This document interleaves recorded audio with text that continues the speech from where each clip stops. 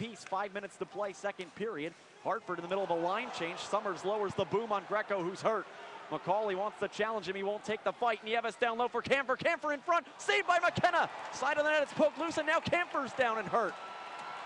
And we have a fight finally. It was just a matter of time, and the two Browns are squaring off. Josh for Springfield, Chris for Hartford. I shouldn't need to tell you there's no relation. Brown trying to get the right hands free. Josh, that is. Chris coming back with rights himself.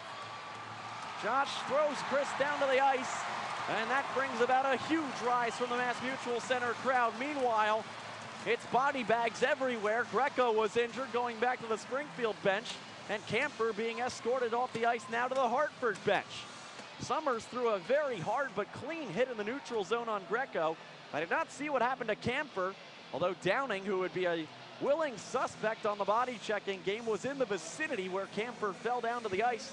No love shown from one Michigan Wolverine alum to the other there.